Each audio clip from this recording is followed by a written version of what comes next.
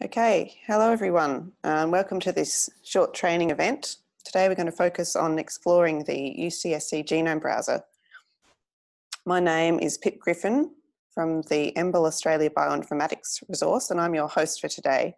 My colleague Christina Hall from EMBL-ABR is in Melbourne co-hosting. So EMBL-ABR is a distributed national research infrastructure network providing bioinformatics support to life science researchers in Australia. We currently have 13 nodes across Australia, each of which undertake or support bioinformatics activities around the key areas of data, compute, tools, training platforms and standards. And a major priority across this network is bioinformatics training, and that's why we're here today. So in this short introductory training session, we'll explore the UCSC Genome Browser, which is a free-to-use genome browser, hosting a broad collection of vertebrate and model organism genome assemblies and annotations, and a large suite of tools for viewing, analysing and downloading the data. We have 63 attendees registered across 5 sites in Queensland, New South Wales and Victoria. And our lead trainer today is Dr. Robert Kuhn, Associate Director of the UCSC Genome Browser. Bob received his PhD at the University of California, Santa Barbara in biochemistry and molecular biology, where he studied the centromeres of yeast. Following a postdoc position at UC Berkeley and USDA Plant Gene Expression Center, he taught biochemistry, molecular biology and genetics at UC Santa Cruz. He then joined the UCSC Genome Browser project in 2003, where he's now Associate Director with a particular interest in clinical genetics. Bob spends considerable effort training people in the use of the browser, helping bring the fruits of the human and other genome projects to scientists worldwide and learning from them how to improve it. Today, we also have 9 helpers across the participating sites who have all volunteered their time, both in attending a training event 2 weeks ago and in organising the local event at your node, as well, of course, being there to help locally today. So without their help, this event wouldn't have been possible. So I'd like to acknowledge them for donating their time and all of their efforts in organising and helping with this event. So in California, we have Louis Nasser helping Bob behind the scenes. In Sydney, at the University of Sydney, we have Tracy Chu. At the University of Queensland in St Lucia, we have Mike Tang, Tom Cudahy, Zach Stewart, and also Dom Gorse, who was instrumental in organising this series of training events. In Adelaide, we have Juan Carlos Sanchez, who's also being helped by Gareth Price from UQ. In Melbourne, at the University of Melbourne, we have Gail Phillip and Vicky Perot and Christina Hall. And finally, in Townsville at JCU, we have Natalia Andrade Rodriguez. So they are, I think, still experiencing some difficulties on their end getting a video and sound from their room, but they, as I said, they can hopefully hear us okay. So before I hand over to Bob, I'll mention some logistics and how to get involved in this session. Bob's delivering the content over video conferencing today. All 5 sites will generally be muted throughout the workshop to stop background noise, especially when Bob's speaking. At certain times during the session, however, facilitators can request to be unmuted so they can speak directly with Bob to relay queries and so on. We'll be running through a number of exercises today, and you should have printouts of both the exercises and the schedule. So you'll have a go at part 1 first. We'll spend 20 minutes on part 1, then Bob will give a demo of that exercise and answer any questions. And I'll tell you how to ask questions in a minute. We'll then move to part 2 and 3, one after the other, as part 2 is quite short.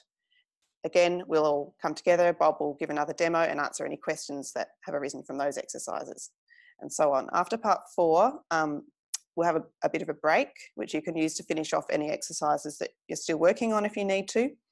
It's quite important that we try to stay in sync across the venues. So participants, please let your helpers know if you need more time or if you're finishing exercises early, and helpers will make that known to us. You should have been given some post-it notes in your room, one pink and one green. You can use these to communicate with the helpers in your room. If you're having any issues, please put the pink post-it note somewhere visible, like stick it to your computer screen to flag that you need help or you have a question. And then you can use the green post-it note to flag that you're finished exercises or everything's going fine. We also have a shared discussion board that everyone can edit and use to raise questions online, and this will be visible to all participants and the trainers. So feel free to ask and answer any questions or make comments as we go. Louis and Bob will also be looking at the discussion board periodically and will be available to answer your questions. So I'd like to also draw your attention to the link at the top of the discussion board to EMBL-ABR's Code of Conduct, which outlines the behaviour that's expected at this or any EMBL-ABR event, both in the physical location where you are, as well as online, which just includes the discussion board. So in a nutshell, all participants are expected to make the event welcoming for everyone present and to show respect and courtesy to all others. So please have a read of this document to make sure you're familiar with the content. Finally, if you want to revisit any part of today's training, the recording of selected parts will be made available on the EMBL-ABR YouTube channel for your future reference, and we'll let you know by email when this is available. Okay, so now I'll hand over to Bob for the session. Pip, can you hear me? Okay, and I'm sharing my screen. Is that right? Okay, I can't hear you. Sorry, I can't see your screen at the moment. Okay, I thought I was sharing it. Share there, okay. Maybe now? Yes, now it's good. Great, thank you. So I want to open by thanking Pip for her amazing organizational effort on all of this, and Dom Gorse for initiating it and getting things started, and also Lou Nassar here, who's my right-hand man today, and as he has been for the last 3, he's helping a lot with fielding questions and so forth, and to all the helpers out there whom I haven't met, except very remotely through the previous session we had. So the goal today is to work through the practical, which I understand you all have hard copies of. It's also available on this URL in the middle of my screen here, bit.ly/UCSC capital A, capital U for Australia 2018. There's also some content there at that location, which will be useful during the workshop and during the practical. The idea of the practical is to set up some problems, to pose a problem, and then to provide some steps and some bullet points to lead you toward the solution. The bullet points are not hard and fast, hold your hand instructions to get you to the endpoint, because I don't believe that you necessarily engage your brain if you are working that way and you don't really realize what you've done at the end of it. So they're designed to be a little bit obscure, to nudge you in the right direction, to get you thinking about it, so that you kind of internalize how to think about the browser and how to use it. For some of the exercises along the way, there's some interesting biological insights or information. There's information about maybe how genomes vary through time. Think about the genome projects in general. We're using primarily HG19, the penultimate human genome release, are not even part of the UCSC system. So the interface is the same. HG19 happens to be the best annotated of the genome assemblies, so it's a good place to see what all the capabilities of the browser are. But if you go to cow or sheep or something like that, you'll find that the functionality is the same. It's just that not all the data sets are available, but you're free to make your own and add them as custom tracks. And as Pip was telling you all, that Lou and I are both available for questions. Lou will be monitoring the chat and the stream and so forth. And with that, I don't think I have anything more with respect to introduction. So I will mute my mic at this point and let you get started on the problems, unless there are questions right now. Maybe I'll pause for that to see if there are any questions, any problems, people who are not able to see the PDF, anything like that. Okay, so I'm going to mute, and I'll actually stop sharing my screen as well and carry on. Thank you.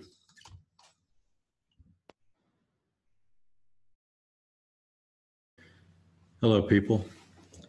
This is Bob and Lou in Santa Cruz, and I'm going to share my screen and do a quick demo. This quick as I can with this long an exercise, because y'all had 20 minutes and I have 5.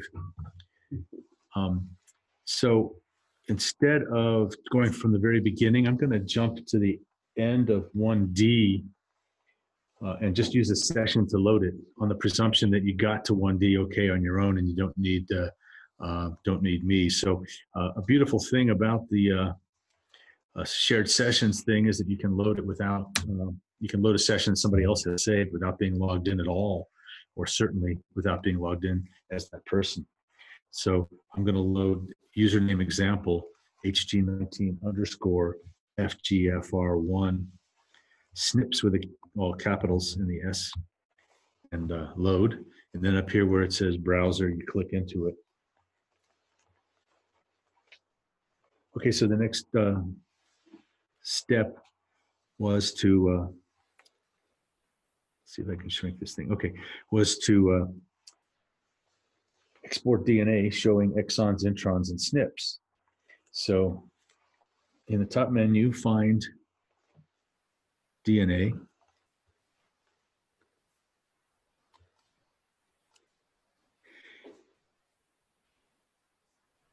And wait for it to load. There we go. We've got 2 options: get DNA, which is just a text file, and then extended case and color options, which lets you actually use the tracks that are turned on to decorate the DNA. And you can see here that it comes up with UCSC genes already clicked, and the blue value 255 and lowercase chosen here, which is not the default, but it's what I saved when I saved the session, because the session saves everything. It saves every configuration option all over the browser. So let's check. Common SNPs, we'll make it capital. We'll make flag SNPs capital. We'll make common SNPs red, flag SNPs green. And let's just underline the SNPs too for fun, because it'll be a little easier to spot when you click. Oh, it actually says to do that, doesn't it? And then we'll just hit submit.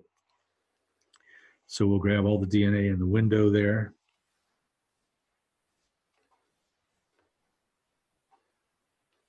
And it should come up with all the exons in blue. And then all of the common SNPs in the flag SNPs, blue plus green, which is this aqua color. And then the common SNPs, which are likely to not be in the coding regions, are going to be red and underlined. And so I don't see any that are also in the coding region and red, because that would be red plus blue, which would be a kind of a magenta color. So let's just go back and zoom to the codon level. So we'll go back to the browser graphic here. And this whole exercise is mostly to show you the different kinds of data that are available in the browser and some of the navigation features, much of which was demonstrated in the first 2 webinars. So let's just grab this. Oh, we're supposed to look for exon 8, so let's not grab that. And put the mouse over it and see which one it is. There's 7. There's 6, so here's 8. It's transcribed on the opposite strand, and we'll zoom into a really narrow region here and zoom in. At this resolution, you can see single letters. And if you zoom in even more, and there's room, you can see the codon numbers. Although that is configurable. If you hit the little button on the left here, you have the option to turn that on or off. It's on by default these days. In the past, it took a lot to actually draw it, so it was not always on by default. So let's click into the details page of a particular SNP. You can see that I chose a spot in this exon to zoom to where the SNP wasn't visible. So I'm going to type in the SNP number so we can zoom directly to it. So RS727 505 369 and go. So that's a way to get it on your screen. If you happen to zoom into the wrong spot on the, not the wrong, but a different spot on the that particular exon, you have the same issue. So we'll grab SNP 150 here and click into it, and it'll give you the SNP in the middle of the screen with some padding around it. So it's a total of 250 on either side there. And so click into the red SNP in There are two of them. So let's click into the one in the, not in the flagged SNPs track, but in the lower track here, the SNP 150 track. And you'll see the kind of data that are available for the SNP. You can see the ancestral allele was A, but we have somebody in the population with a G there. And it's likely not very common. You can see it's a missense variant in these different isoforms of these different isoforms of the FGFR1 gene. And it's an E to G amino acid change. That's a glutamate to glycine. And in some of our SNP tracks, we actually have the minor allele frequency available. I don't see it on this particular page. So now let's get some phenotypic information. We'll go back to the browser.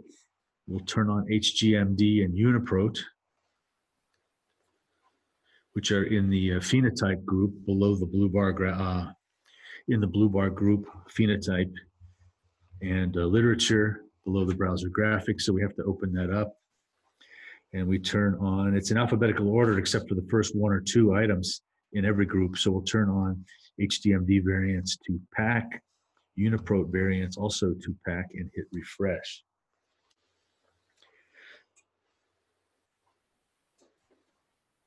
And so when you put your mouse over the records, when they finally come up, in some of our tracks, you get some information, some phenotype information. HGMD simply tells you what kind of mutation they are. But in SwissProt, they actually give you a phenotype, trigonocephaly 1, for example. So now let's turn on the gene reviews track, which is also in the phenotype group, if I remember correctly. Here it is. We'll turn that on. And these are authoritative articles written by people who have been solicited by NHGRI or by NCBI, rather, to write about them. And if you click into the gene review, it's nice to have that track on if you're looking at a large region and you're interested in what phenotypes might be known in that region. So if you click craniosynostosis, in this case, it opens up a authoritative review in a new window at NCBI to show the value of, to show what's known about that gene. Some of them are getting a little old. I don't know how much effort they're putting into rewriting these. It used to be that they would update them every few years. This one was a 12-year gap between updates. So I'll just crash that window, go back to the browser.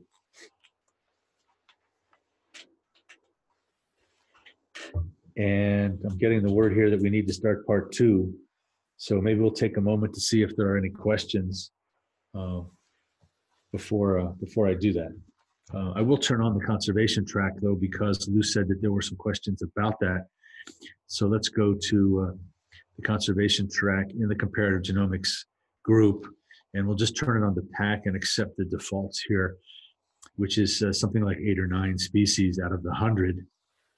And it shows you in descending order away from human in evolutionary time how the conservation stands. And you can see that the exon here is pretty well conserved, and the introns nearby are also very well conserved.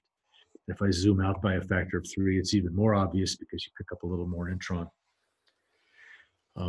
Okay, so I will let you get on to part 2. If you have any questions about part 1 or about part 2 as you go, please let us know. I'll scroll down here and you can see how the conservation goes. Thank you.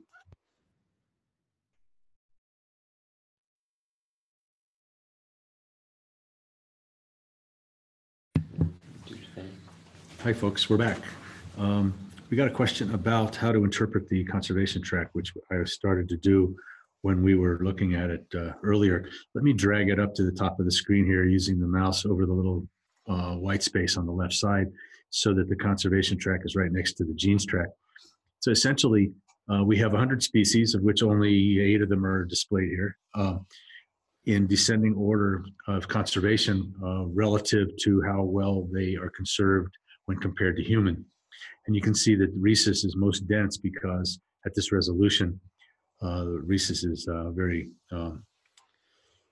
is much closer to human than any of these other animals. And the coding regions of genes, if the genes are conserved, tend to have conservation as well. And so it's a one-to-one comparison between the two. And in the introns, there's no data because the last common ancestor between zebrafish and frog, xenopus, and chicken. It's just too long ago for those sequences to be conserved if there's no selection on them. So conservation track is essentially a measure of evolutionary relatedness between the tracks. So moving on to the answer to a little demo of 3A, go to Tools, Table Browser. We'll just leave the browser set up as it is here on this page. And typically when you go to the table browser, it remembers where you were, and so the region we were at was already pre-selected. But in the current case, let's type in the cytoband 4P16.3. We also have cytoband information available on mouse, so you could type in the mouse cytoband identifier there, and those are two species for which there is microscopic gem-sustaining metaphase chromosome designations available. And so let's go to the Genes and Gene Predictions group, track UCSC genes, and grab the table known canonical out of the pull-down menu here, because the canonical gene represents a single isoform of the gene, and our output then will have one isoform per gene instead of having a row for every isoform.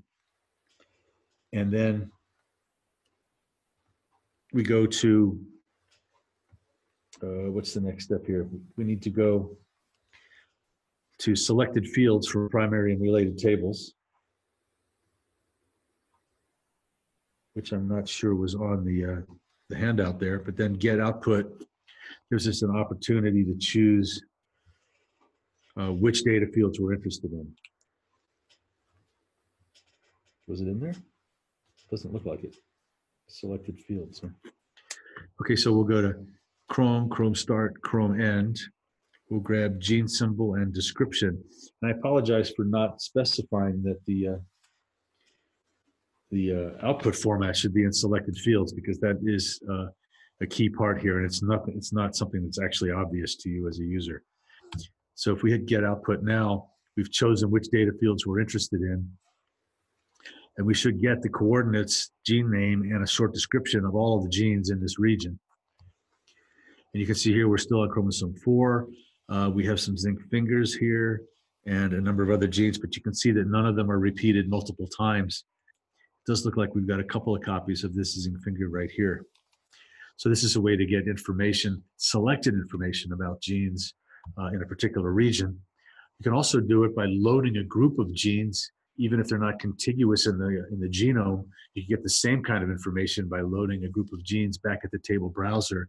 And I'll show you that real quickly before we leave this particular page. Right here, you can paste a list or upload a list if it's long. And so you can have that same kind of information from a group of genes, whether or not they're in the same cytoband or the same region of the genome by coordinates.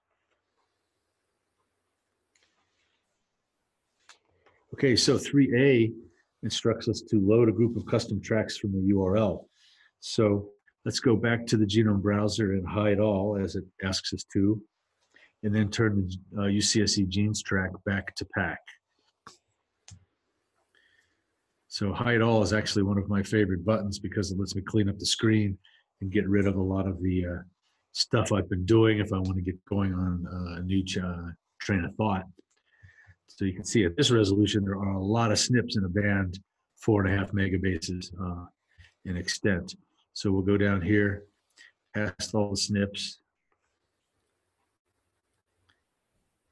and finally past UniProt.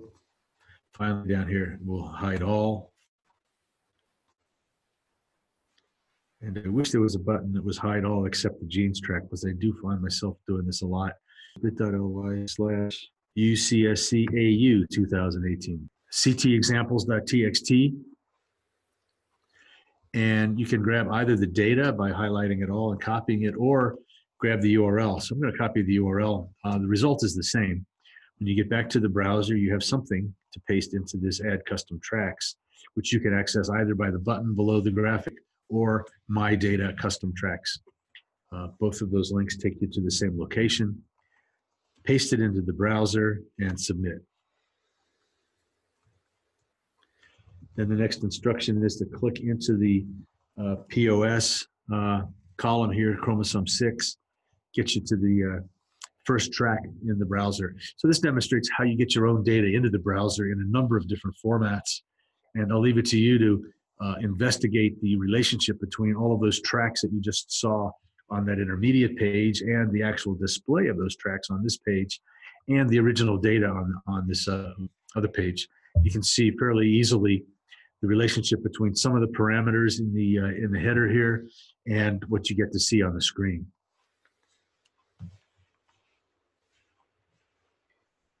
And then let's look at the biological consequences. But let's go to, what we're going to do is we're going to look at the biological consequences of this track here, which is the only one that's displayed here that's can be loaded into the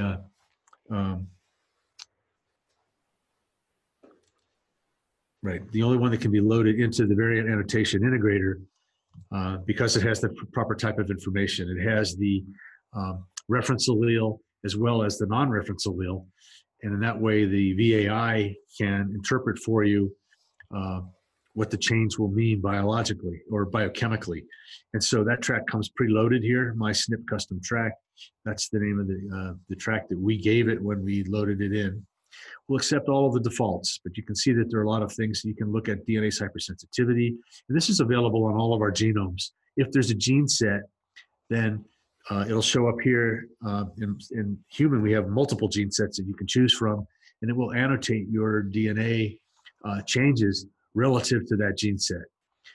You can see also that you can intersect with conservation and so forth if those data are available.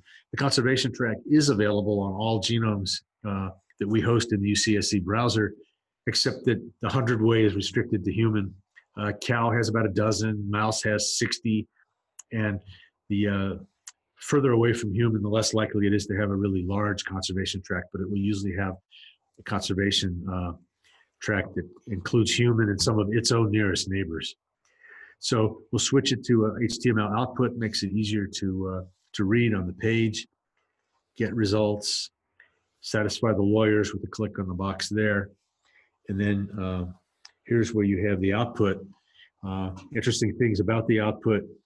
If it's in a coding region, it will give you the amino acid change.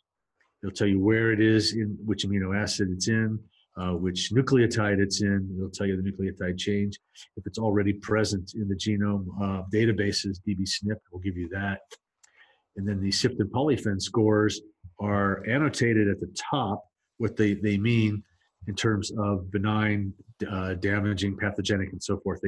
Each of those tools has its own output type.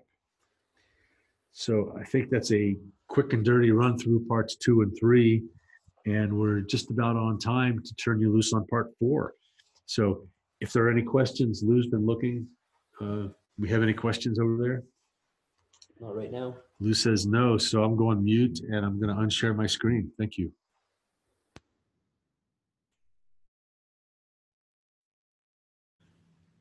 Hello, folks, we're back. So this particular exercise goes via sessions. And once again, we'll load a session to show you how a BAM file looks when it's loaded into the browser. The BAM format, the binary alignment mapping format, is the way data come out of sequencing centers once they've been aligned and your home genome has coordinates. You know, your reads have coordinates, the reads that come off the machine. So username example again, HT_BAM SNPs is to load this session. And so this is loading a file remotely from a server somewhere. It doesn't matter where it is. And in practice, it's going to be your server. When you get data back from your sequencing center, you have a BAM file. And so every read on the browser, every read in the file represents a short bit of sequence that came out of the machine. So I'm going to click on the browser link right there, and aligns to the genome. So here's a chunk, it's 20 bases long or something, and there's a single base mismatch, a G. Over here is a homozygous T. This came from a cell line, this particular sample. And an antibody was used to pull out a factor of some kind that was bound to DNA. And then the DNA was sequenced to determine where the binding site for that factor was. And you can see here that this format, BAM, allows you to, you get for free with your BAM file a representation of a poor alignment quality over here. So this G is not any not of any significance. Probably the C isn't either because it's one of a bunch of reads and it's the only one that's a mismatch. And so it lets you look at the quality of your alignment. And then if you zoom out, let's see, let's stick with the instructions here. So zoom out 10x twice. So we'll do that. And you can see as you get further out, your mismatches turn into little red tick marks because we don't have room anymore to annotate them with a nucleotide character. And then we zoom out by a factor of 10. And here at this level, what you're seeing is essentially the coverage. You're seeing how many reads there are over various locations. And you can see that these two genes are divergently transcribed. So essentially, that antibody, whatever it was, picked up something that's associated with the 5' ends of these genes. And there are data actually for the whole chromosome 21 here, so you could zoom around and see if that's really true, if the 5' ends of the genes tend to be the places where there is signal. So 4b says, observe the reads as a wiggle density graph. So here you have individual reads that are aligned, and they have a footprint on the genome. It's not uncommon to just want to know what your coverage is, just to see how many reads you have in a particular region. And you can see where the coverage is, but you can't get any, it's not a smooth graph as some people would like to see. So relatively recently, we added a display mode where if you click into this little button over here, this little button is the configuration button, and every track has one, and every track has some configuration options, although it varies quite a bit, which options are available and which tracks. So down here, display density graph here. And if you click on that, you get a menu that allows you to display it as a bar graph. We'll just accept 128 height, pixel height as the default. And then we'll zoom back up at the top of the page. And for it to be really visible as a graph, we have to switch it from pack to full and then hit submit.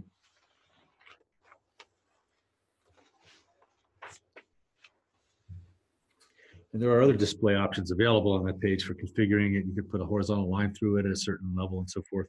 And so now we not only have a density graph, which are the same data, it's inverted relative to having the individual reads mapping the way they were, but you also get a value. So you can say here at this location, it's 20-fold covered, 27-fold coverage. You could take another region of the genome and just zoom in randomly here to 21q22 and see what you have there. And so at this location, you have up to 49-fold coverage on this particular region. And so it shows you the read depth at every location. If you were doing whole exome sequencing, those peaks would be right over the exons and not in the introns, and you'd be able to see what your read depth was. Sometimes there will be an exon that's not very well covered because of GC content, or maybe it's significant biologically. Maybe that particular isoform with that exon in it, if it's differentially spliced, will be in one tissue and not another tissue. And so it'll be informative at the biological level where your read depth becomes important to you in terms of interpreting your data. You can get these data bioinformatically as well, but it's nice to be able to look at it in the browser, which is a lot more intuitive sometimes when you're looking at an entire data set at once. So I think our schedule has us to take a 10-minute break right now, and we're right on schedule according to my clock. So over and out for 10. See ya.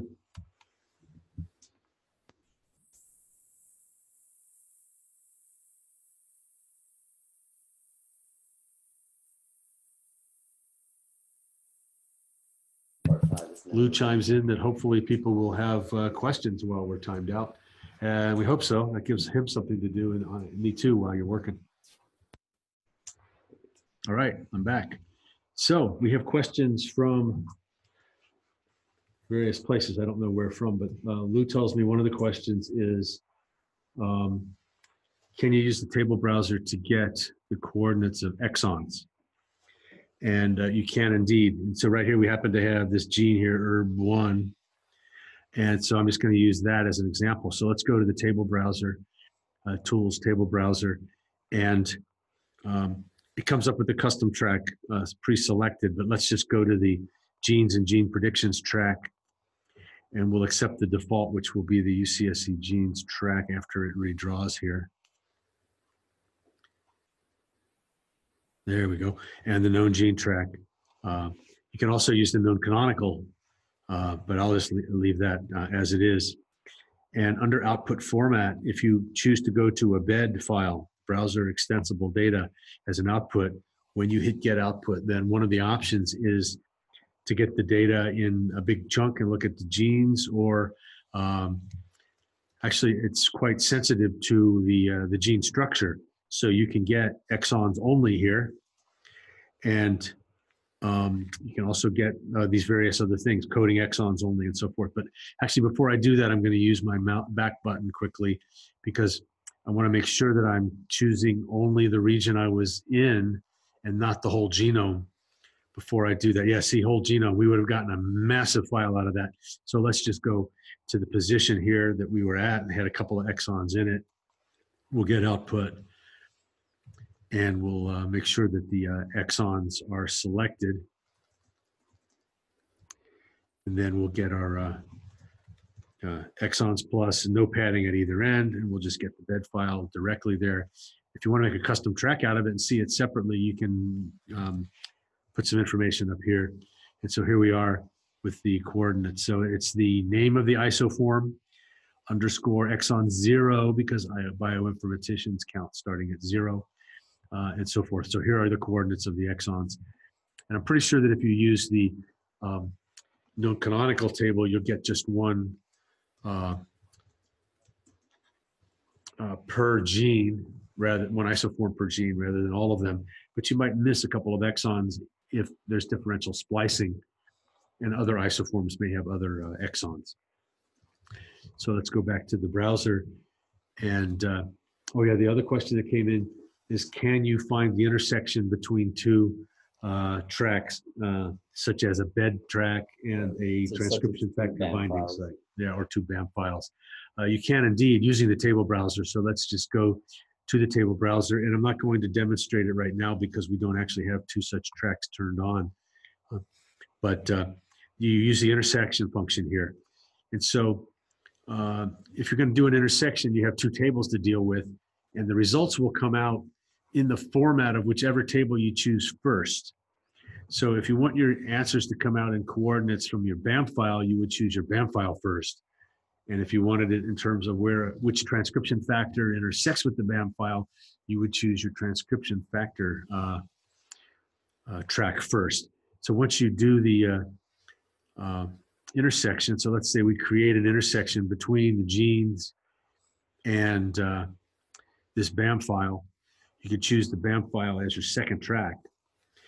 And actually the next exercise where we're going to deal with an RNA-seq track, which is similar in some ways to a processed BAM track that has coverage, where you've actually converted the individual reads into a value at each nucleotide, and it gives you a coverage track. That's a lot like an RNA-seq track, and that in here is where you choose your secondary track. And I'm not going to actually do it by demo, but you can use the next exercise, which is essentially to cherry pick the peaks. You say, okay, give me the best part of the peak, the stuff I'm most interested in, and put it in a separate track, put it in a custom track. And then those peaks can be used to intersect with whatever secondary file you like. And so I'm going to defer any more conversation about the intersections until after we've done number 5 and see if the questioner is satisfied with what I've talked about so far in a sketch perspective or not. And then we can carry on from there if necessary. So I'm going to stop my share and go mute and let you carry on with the next step. Thank you very much.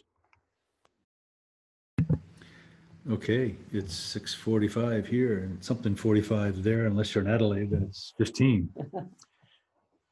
I feel sorry for you all down in Adelaide. I have to change time. When you do time comparisons, it's always off by a half.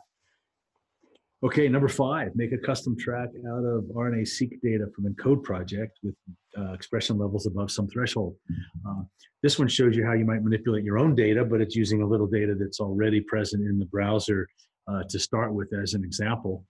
And we get to take advantage of the handy sessions tool, which lets us go directly to the starting place without having to describe it in laborious detail. So let's just go to restore settings, HG19 underscore P53 RNA, and submit. Username example. So these examples sessions should all be working on Genome Asia as well as UCSC. It's weird that UCSC was blocked in, what was it, Adelaide? But Genome Asia was not. But okay, so let's just load the browser session here. And the first thing it says is, what's the cutoff signal value for this track? And so you can see on the left-hand side of each track here, it tells you that you're looking at data from 1 to 100, and you can see a pink hat at the top here indicating there's data off screen. And you can configure it by clicking into the one of these tracks with the right mouse button. You can configure just this track. But for now, we're not going to configure it. We want to say, okay, let's say, for example, you want to use that as a cutoff, and you're really interested in the stuff that's above 100, the biggest peak. Obviously, this can be used to cherry pick your best peaks, or it can be used at the bottom to throw away the noise and just get to the stuff that's out of the noise in your estimation. So click into the topmost of the 4 tracks to learn the name of the track. And these ENCODE tracks have these ridiculously long names. And so it's in a big menu full of other stuff. So it's really hard to find the track. The table browser has a nice way, though, of if you're clicked into the detail of a track, then when you go to the table browser, it comes up pre-selected. So that's pretty handy for this, because this is whole genome encode, Cold Spring Harbor, long RNA-seq from this particular cell line. It's whole cell, it's poly A+, it's on the minus strand, and it's the raw signal, and it's replicate 1. So who wants to remember all that, right? So let's go from Tools, Table Browser, and it comes up pre-selected, and it saves us the trouble of having to remember that or figure it out or find it in the pull-down menus. And you can see here that we've got a lot of tables, so I'm not going to, so lots of tables there. This is given by way of example, what you might do with your own data. And so now let's make a filter to just cherry pick the data that we're interested in, and we'll get the data that are above that threshold. So we'll pull out all the data that are greater than 100 value. You can choose greater than or greater than equal, I don't care which. Let's just say greater than, and we'll say greater than 100, and we'll export the data here. We'll submit that. We're actually just submitting the filter. We're not actually executing the filter just yet, but we're choosing the filter for greater than 100. We want to make sure that the position is highlighted here rather than do the entire data set. We'll just do what's inside the window and get output. So now we have a custom track as an option in the get output. Oh, actually, I didn't want to do that. So these are the data. This is what they look like. We have a value at every nucleotide. So I'll go back here, and I will choose to create a custom track as my output so we can actually see it in the browser. So output format, custom track, then get output. And then we're asked to give the tracks a name. It gives us table browser and code, so I'll just say name top of peaks. Oh, it looks like I've done that before. Top of peaks, description, all values above 100. The instructions probably say something different. So get custom track in Genome Browser. And we have 374 data points. I'll click here to continue. How much time do I have?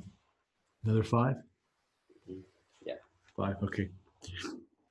And so we actually didn't set our visibility to anything. So you'll see we have a new group here, custom tracks, usually your data right here on top. Let's turn the darn thing on. We could have chosen that back at the custom track page. I usually forget to do it there. And now we'll see our data, our custom track data. And I'm going to drag the track down here below the genes track, so it's sitting right on top of the place where it comes from. And so the next step is to make it the same scale. Because these peaks are outsized, they simply took some default parameters.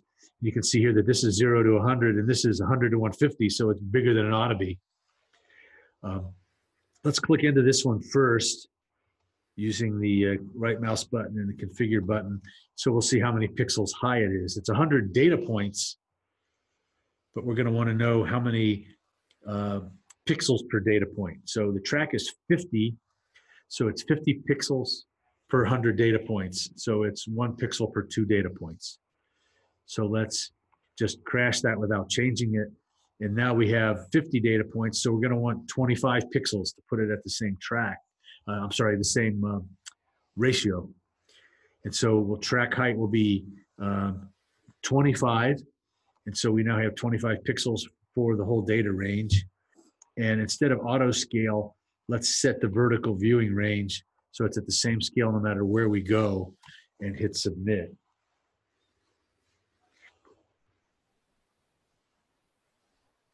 And then it asks you to save your session under a new name. I'm not going to do that. But you can see the value of having sessions and having your own login and so forth. You can create your own login. You don't have to use Australia 2018 for the rest of your life. But we do that thing where we send you an email and you confirm that you're not a robot and you have to create a new password. And so rather than have you all do that right now and create a whole bunch of new accounts, I'll leave that up to you to create your own new accounts at your leisure. And so now we have the top of the peaks sitting here on top of that track at the same same ratio of pixels to data points as the original data track were. So I'll stop there and stop my sharing and let you carry on, unless you have questions. Hello, welcome back. We are talking about questions number 6 and 7 in this segment here. Looks like I have 15 minutes. So 6A is look at a region that has changed from HG 19 to 38. And this is to give you a little idea of how the browser shows different types of data, and also how the Genome Consortium makes changes from one assembly to another. So let's start with my data, my sessions, and we will load a session from username example as we have before. If the browser will let me on that page, there we go. And then HG19 underscore KIF,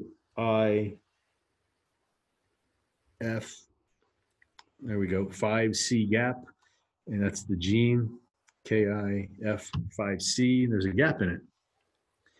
And we're on HG19 at this point. And this is by way of illustration of, to get to the bottom line first, is the Genome Consortium took this big gap out of the middle of this gene. It was a region that had a large gap in it. And you can see that by the scale bar that it's about 100 KB in size. And in fact, if you click into it, it is exactly 100 KB in size. And so for some reason, they just didn't have any reads that spanned this region. And they had some kind of evidence early on in the HG19 process that made them think that there was a gap here, that there was DNA missing that had not been included in the reference assembly. And so it says, note the size of this region and note the gap with the track turned on. So the size of the region is 250,000 bases. The gap is around 100 KB. Did I miss something? Okay, yeah, I missed something in my printout here of 6A. Either that or I didn't include it in the PDF. But it's supposed to go to HG. Something's weird about my printout, but so let's just go now. So view in other genomes, convert. I hope I didn't leave this out of the version you guys were looking at. Maybe you can comment to Lou on the thread somehow.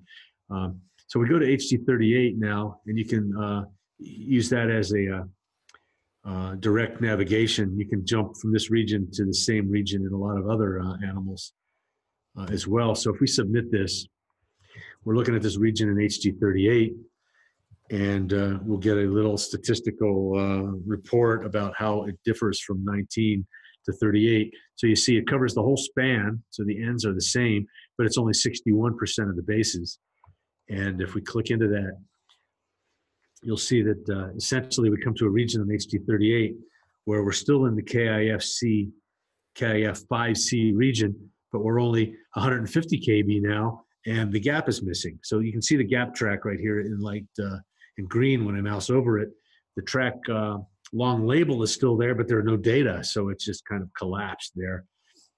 And we can ignore the rhesus and bush baby alignments right here on HG38. The gap is missing. So then in 6B, it says use BLAT to get a better appreciation for the region. So we want to get the DNA from this region, flanking the large gap and BLAT it back. So we have to get the DNA because we don't know where the gap was in HG38. So let's go back to HG19. Is that what we want to do? 50 kb. Let's just, oh darn it. Let's grab 25 kb from the middle of this window and hope we picked it up. So I think this particular, let's zoom into this region about 25 kb in the middle. You can see from the top of the screen how much is 25 kb and hope we pick up the gap here. So we'll zoom into that and we'll get DNA from HG38.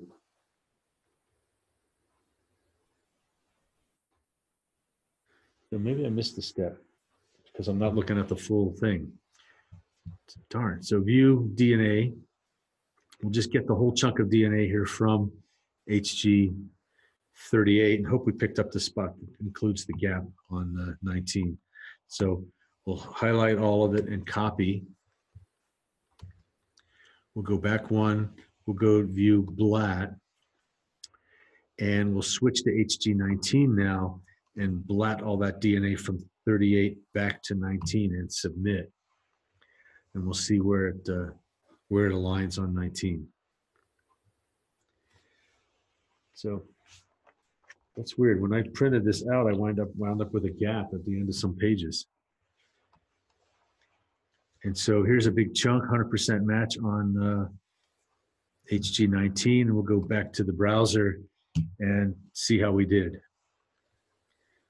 Where are we relative to the gap in 38? So here's the DNA. It spans the window. Let's zoom out by a factor of 3. And we'll see where we are relative. So I just missed that sequence. Okay, so I'm going to do it. Here's the big contig with the gap in it. So I just missed the gap. So I think we have enough time. I'm going to do it again. I'm going to zoom out by 1.5.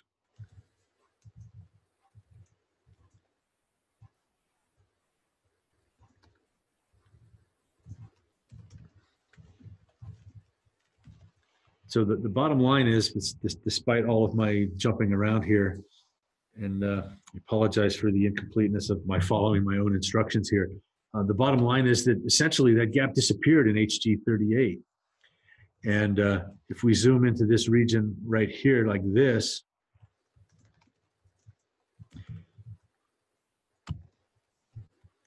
and then jump from here back to 38, we'll only have a little bit of flanking regions on either side of the view and other genomes. We'll only have a little bit of actual DNA on either side of this gap. So a gap is actually annotated as a bunch of ends. And so there's essentially no sequence in the the gap that's of any value to using BLAT or any annotations. So there are no annotations in the gap also. So here we are, there's only 6 kb here. So now if we get the DNA from this region, somewhere in the middle of this region, in HT38 is the place where there used to be a gap in HT19. So now we'll get DNA from this region.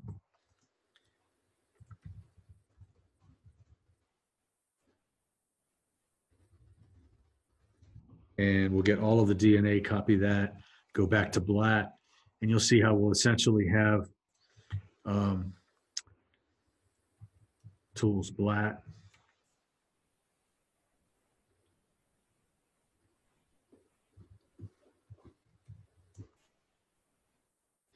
And we'll BLAT that back to 19.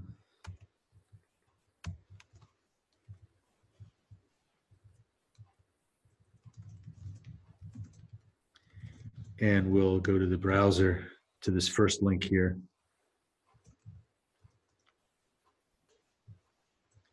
And it will pick up a block right to the one side of that gap. And see, so here we are.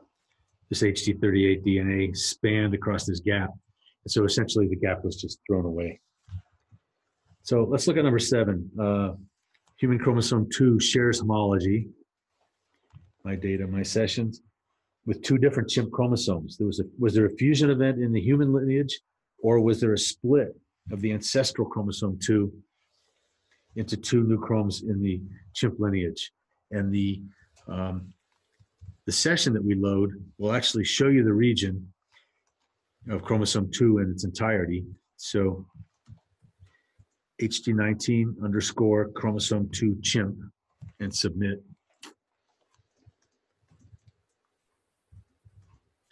And so these are the these are the net tracks that are actually one of the steps along the way to making the conservation track that we looked at earlier. And the net track is an attempt to show a one-to-one relationship between the 2 animals, in this case between chimp and human. So we're on human chromosome 2, and the chimp DNA has been aligned to it. And so the net track is a distillation of data that come out of a chain track.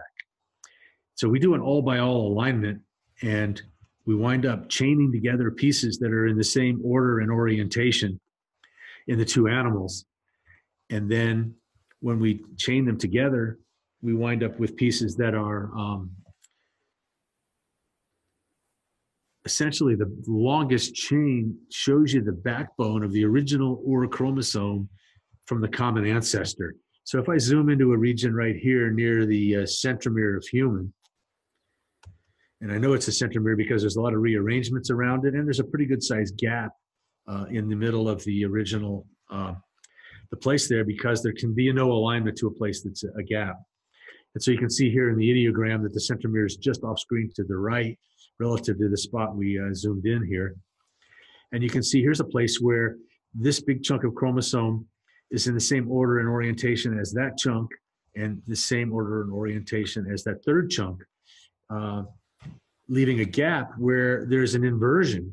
So here's a place where chimp chromosome 2 has an inversion. So it's in the same the same order, but it's not in the same orientation. So it's not part of the same chain. And so level 2 of the net track then fills it in the gap of the upper track. And then level 3 fills in any chunk that's left by the filling of the longest piece. So the longest chain that fits it goes in the next level, and then the longest chain that fits it there goes into the next level. So this is the centromere of human with chimp aligned to it.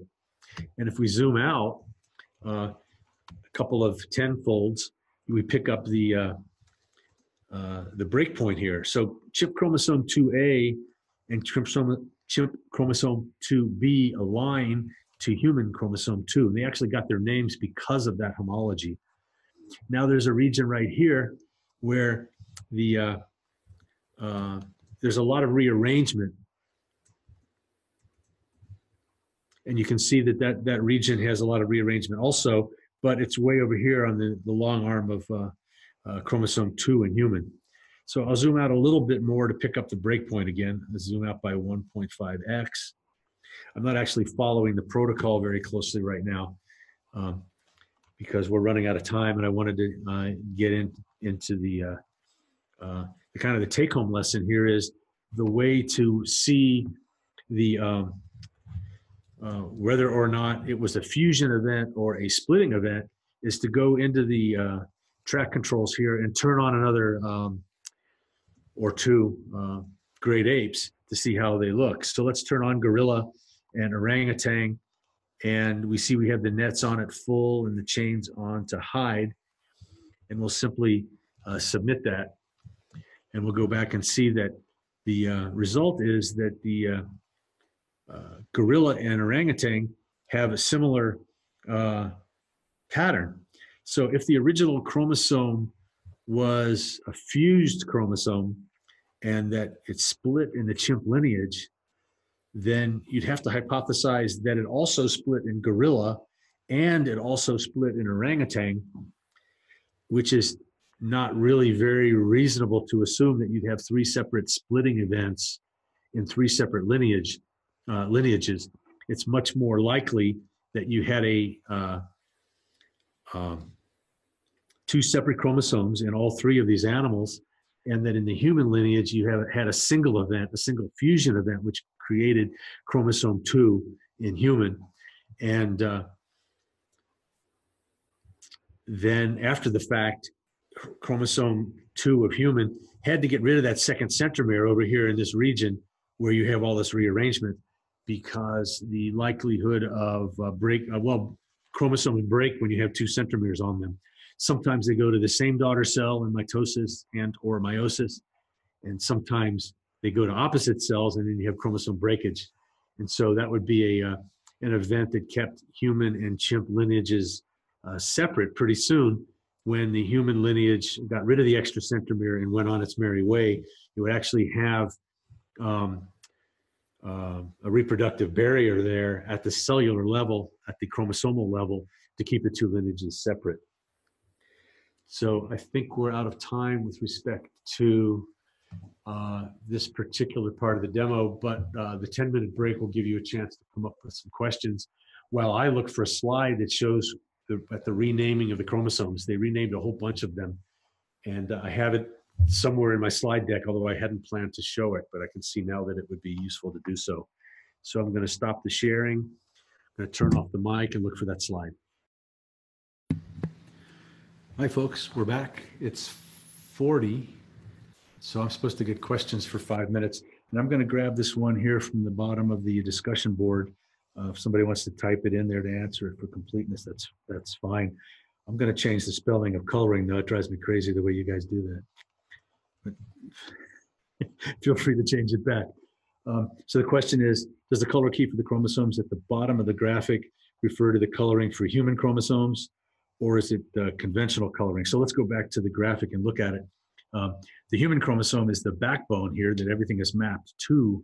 So there's nothing in color here that indicates one chromosome or another of human. So chromosome 2 is the graph, if you will, the axis that everything's aligned to. If you put your mouse over this, it is correct. This one here matches chromosome 1, and this other one here matches chromosome 2. And we had to choose a second color because of the way the chimp chromosomes were named. In fact, when they first renamed the chromosomes, this particular graphic, I used to show this graphic way back on HG17 and tell that same story. But then the chimp chromosomes were renamed A and B, and our code simply called them the same because they're both chromosomes 2, essentially, and it just ignored the A and B, and you couldn't tell this breakpoint at all. And then we went ahead and did a special case to label one of them on, just because it's unspecified for 2B. And I'll show you this graphic again. This is the original human chromosome, and chimp chromosomes were named by their size based on a chromosome squash and a photomicrograph, and lined up and cut out of the paper and so forth. And it turned out that when they finally sequenced chimp, the chimp's chromosomes 12 and 13 matched human chromosome 2. And so they renamed them 2A and 2B. And so because prior to that, the second biggest chimp chromosome matched chrome 3 of human. The third biggest matched chrome 4 of human. So to make them match by homology, they aligned them so that 3 matched 3 and 4 matched 4, and then they renamed 2A and 2B so that they matched human 2.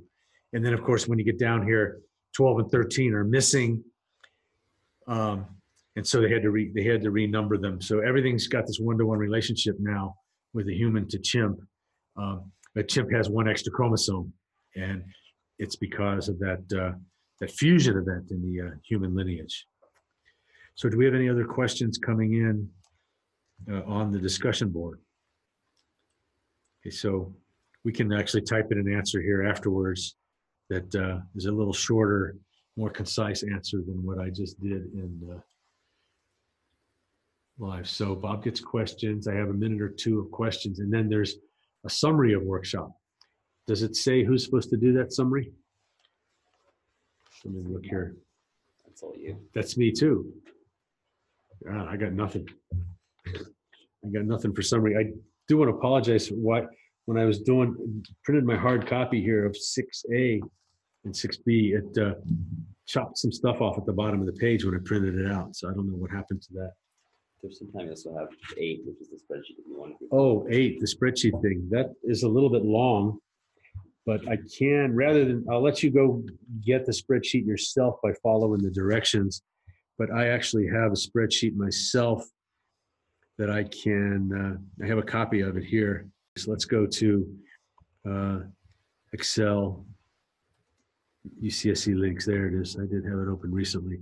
So this is a spreadsheet that you could use to grab links, pre-made links. And so if you had a whole bunch of data on your on a spreadsheet of your own, and you wanted to have a link for each row of the data that jumps you directly to UCSC, here are some of the formats of the type of data that you can make links for.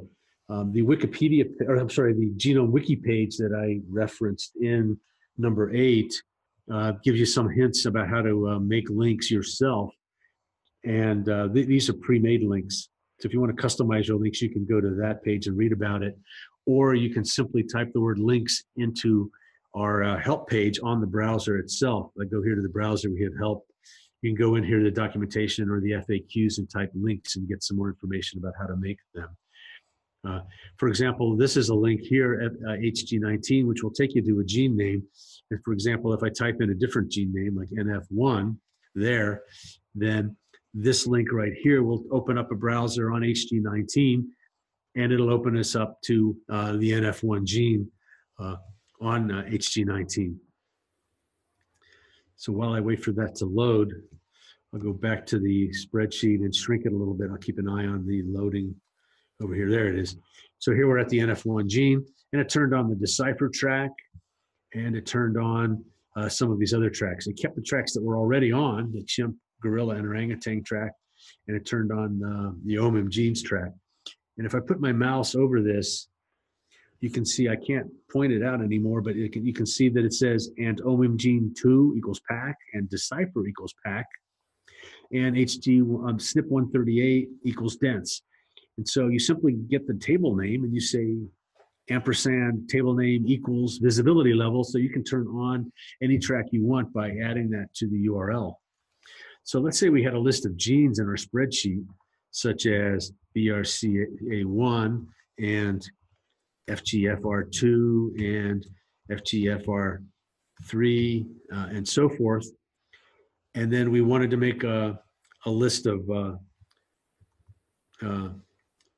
links, so I could copy that link here and copy that down the page here.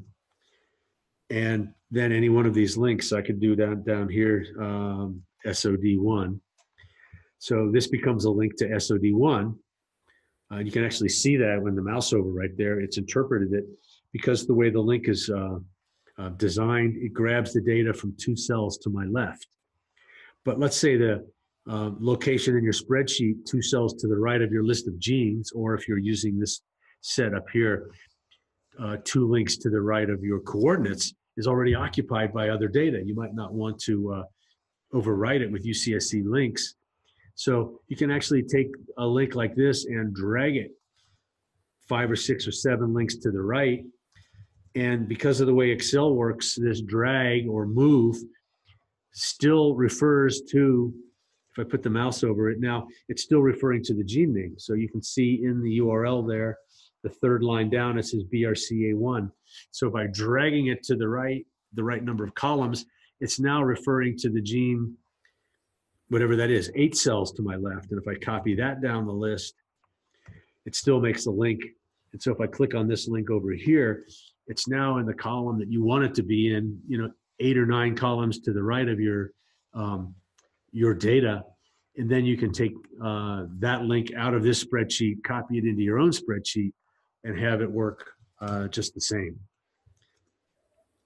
So you can use these different types. You can use all kinds of identifiers. You can use an RSID number here.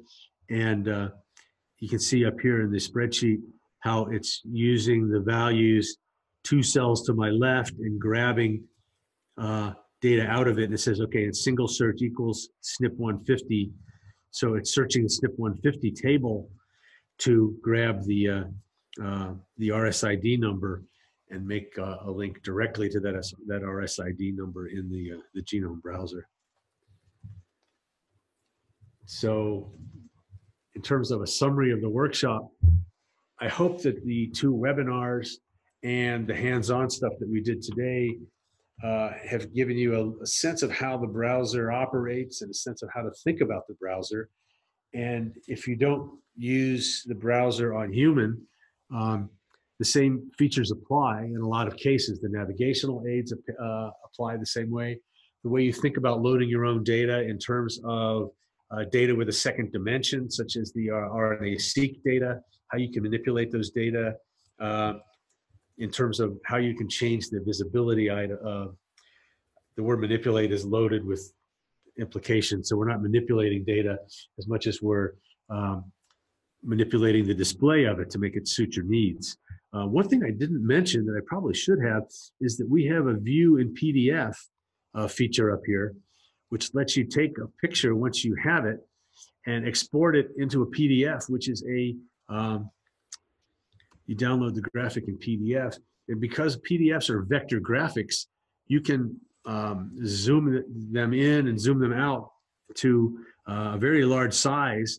And so once you've saved the PDF, you can pull it up into Photoshop and you can make the graphic at 300 dots per inch at any region of the Genome Browser image you want, which is suitable for uploading for your paper in Science or Nature or something like that. Because a browser graphic, if you go back to the main browser graphic here and you simply save the image via right click, something like that, it's going to be at 100 dots per inch, and it won't be as, if you view the image there and save that, it'll be a PNG image that doesn't scale in the same way as it would if you were using the PDF, and then you won't be able to submit it without it being fuzzy around the edges.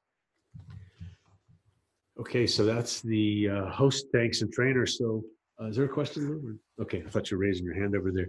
So I'm going to stop my share and let Pip take over, and I'll turn off my microphone. So thank you very much for your attention. Thanks for your interest in the Genome Browser. I'm thrilled that you spent so much time with us. I know how busy you all are, and to spend this big a chunk of time is truly an honor for us to bring the browser to you in this time.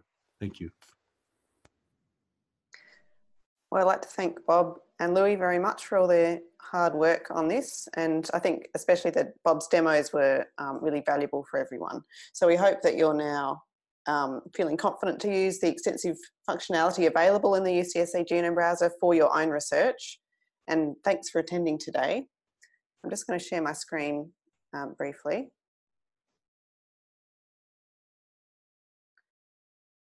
There we go.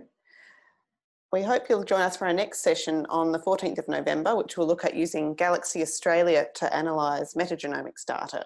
You can sign up for this now on the EMBL-ABR website, and the link is there on my screen. And then you'll just have to click the registration link for your participating node. And don't forget, the recording of today's training will be made available on the EMBL-ABR YouTube channel for your future reference. Just two more quick things before you leave. Please fill out this evaluation so that we can improve the training that we offer. We're really interested in your feedback, both on content and also on the mode of delivery across the multiple venues, what worked and what didn't. There's a link at the bottom of the discussion board and also at the bottom of the schedule, I think, to this feedback survey. So please stay for 5 minutes to finish this short survey. I'd also like to have a quick thank you to Nathan Watson-Haig, who's a helper in Adelaide, who I neglected to mention at the start, so thanks Nathan. And finally, we'd like to acknowledge the funders who made this training possible. Funding and support from Bioplatforms Australia and the University of Melbourne to EMBL-ABR, and support from the Australasian Genomic Technologies Association for this UCSC Genome Browser series. So thanks again, everyone, and we look forward to seeing you again in the future.